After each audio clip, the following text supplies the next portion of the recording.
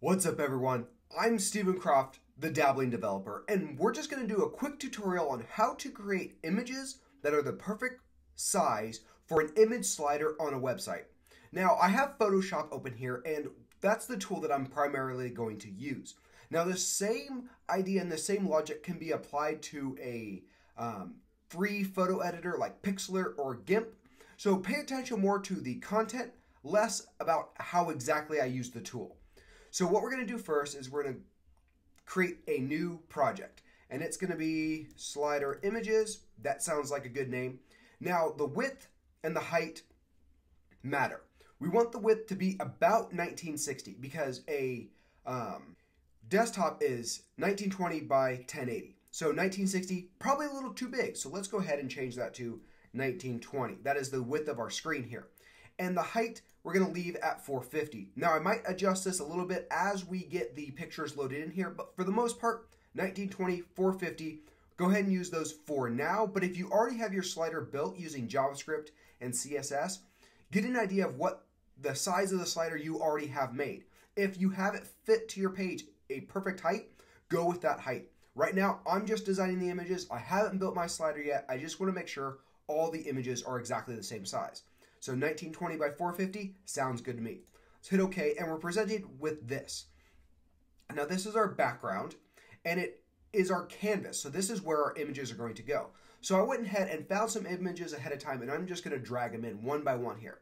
So I have this monitor image. That is obviously not the right size.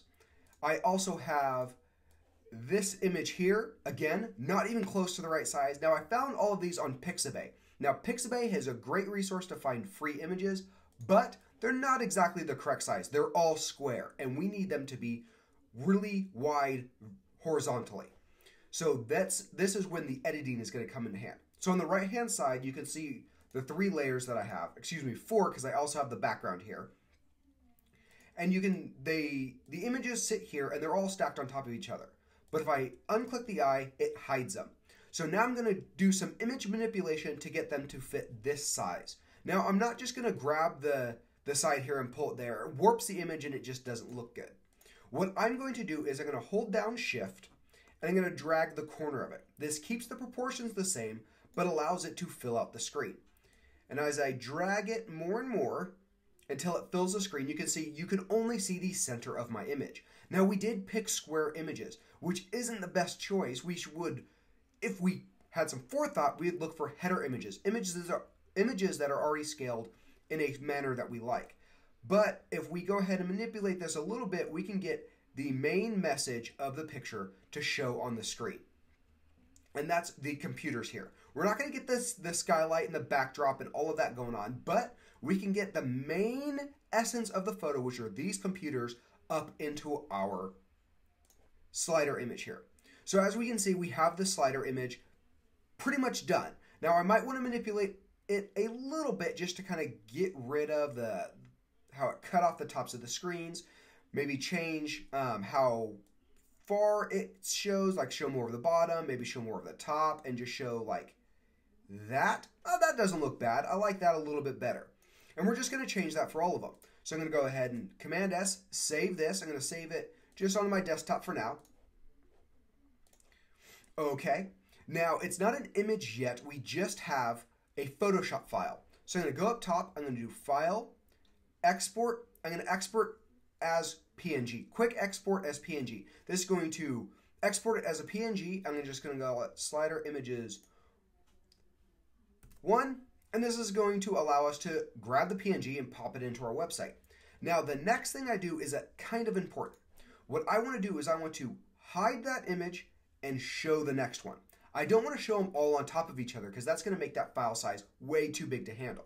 And I'm going to click into the layers and make sure it's selected. You can see the border pops on it.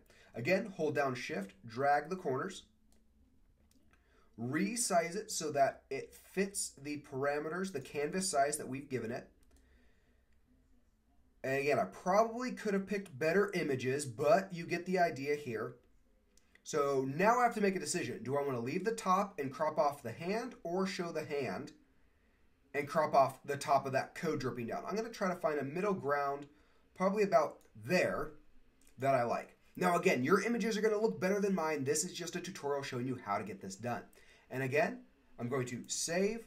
I'm going to export as a PNG, call it Slider Images 2 to my desktop, and then I'm going to unclick the eye to hide that image, and I'm going to show the next one.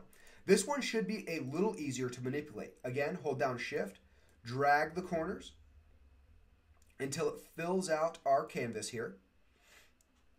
And then I'm going to position it to where I like it. That's looking pretty good. I'm going to hit the check to OK that position, save, and again, File, Export, Quick Export as PNG. It's going to be Slider Images 3. And now I have 3 slides manipulated and saved. And that's going to create decent size, actually perfectly sized photos to use in our slider. Now, the ideal thing is to take the photos in this size, to find pictures that are this size. But if you can't find them, you can always manipulate them and pick the highlight of the picture to be the slider. All right, hope everybody enjoyed, and I will see you in the next one.